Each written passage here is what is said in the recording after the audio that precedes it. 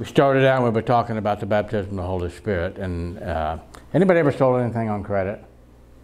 Anybody ever sold anything on credit and got a down payment?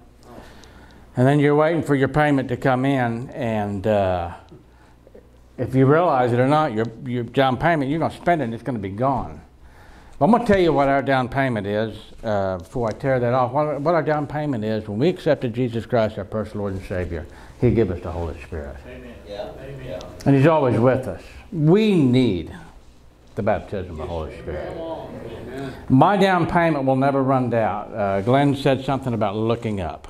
Our redemption draweth nigh. Here's how important speaking in tongues is, because I can't understand what I'm saying. My down payment will never run out when I continually speak in tongues. I will never run out of funds. I will never run out of what I need. And that was just strong this week. The Lord spoke that to me. But when you were born again, you got a down payment. If you want that down payment to continue to sustain you while you're on this earth until you look up and your redemption draweth nigh, pray in the Spirit. That is so important. The Lord spoke to that to me this week as we were here. But what's going on in Thomas? He said something to me about sharing something last night, and I said, Lord, I want you to, what do you want me to speak? And he said, tell them we're preparing for rain. Amen. We're in a building project right now.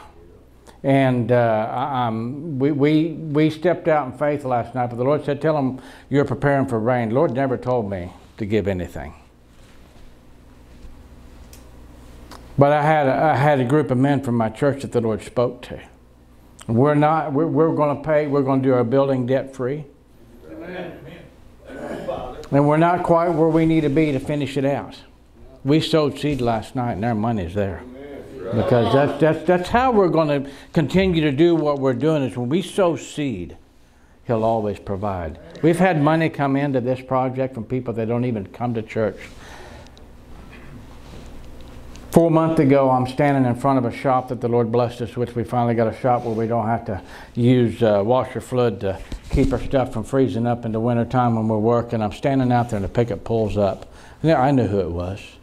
He said, come crawl into my pickup. Started talking to me and he said, I noticed what's going on. He said, I want to be a part of that. Sat right there and wrote me out a check. He never darkened the doors of our church and handed me a check. I'm telling you, God's using people to sow seed into the kingdom, and we just got to be there and be ready to do that. That's where it is. And I've had more than once people call me and say, I want to give into that. Writes us a check and gives us into that. But we prepared for rain, and then that's not, I'm just going to look at you, we're not done. Dave was out there a couple of weeks ago on the north side of our building. We got a huge building that we're putting. As soon as that one's done, our sanctuary is not going to be big enough. And it ain't us, it's God. We're fixing to go to the other side and we're going to build a big auditorium so we can hold all the people that God's going to bring into our place. That's where we're going. We're preparing for rain. So I want to encourage us. Don't let your down payment run out. You continue to have your down payment as everything that you need. Pray the Spirit.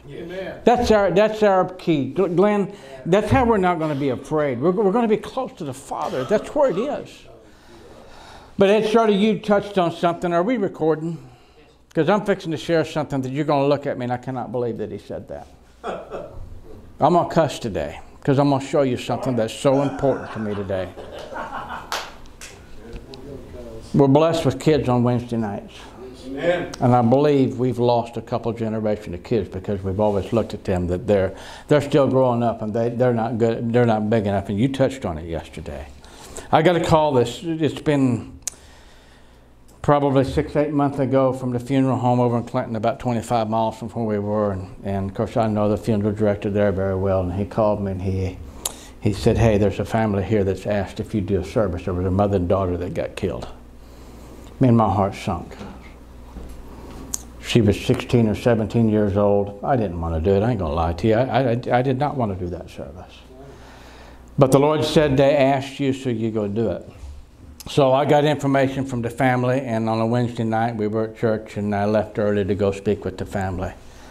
I pulled up to their house, and my heart was just heavy, and I pulled up to the house, crawled out of my vehicle. The very first word from that family to me, and I don't apologize, this is what was said to me. Oh, it's Jerry Yoder.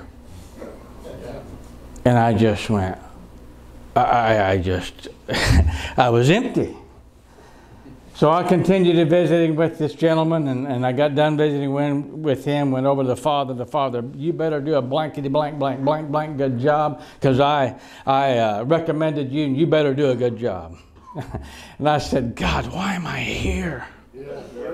Why am I here?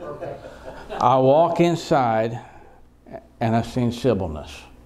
Sat down, we went over what we were going to do and all that we were going to share, and did all of that. And I said, God, Holy Spirit, I need you. I don't even know what to say during that service. Got to the service, and they told me, said the mom wasn't religious, and she didn't want any religious songs and all of that. And 2 caskets are sitting there, the mother and daughter are there. Got through the service, got through everything.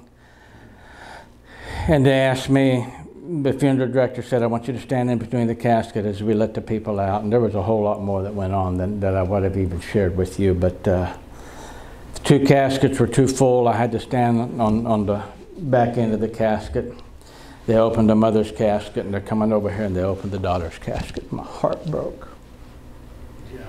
Because it told me that she was coming, that girl came to our church for a couple of years, huh?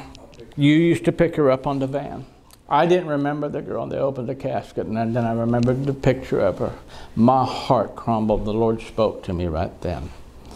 No child is ever too young to receive Jesus. Amen. No child is ever too young to receive the baptism of the Holy Spirit, and you touched on that yesterday. I'm telling you, God's doing a revival in our kids. We have a 10-year-old girl that's in our church here a while back. Came to me and said, Pastor, can I close service today? Stood up here on the side, never had a mic in her hand. Our church was full. That prayer that came out of that girl was absolutely incredible and astonishing. Didn't have a microphone. Every ear in that church heard exactly what she was saying. Here's what I'm saying, guys. It's time we sow into our children. It's time that we don't look at our kids that they're too young. The Spirit of the Lord is going to move through our kids in the name of Jesus. Let's allow God to do something big. Went to Cowboy Church the other night, and this same little girl, she said, I can't be there tonight. She said, if there's any prayer requests, please write them down and let me know, because I know I have the gift of healing on my life. Never grew up in a church. Started coming to our church. God's up to something big. He's up to something big.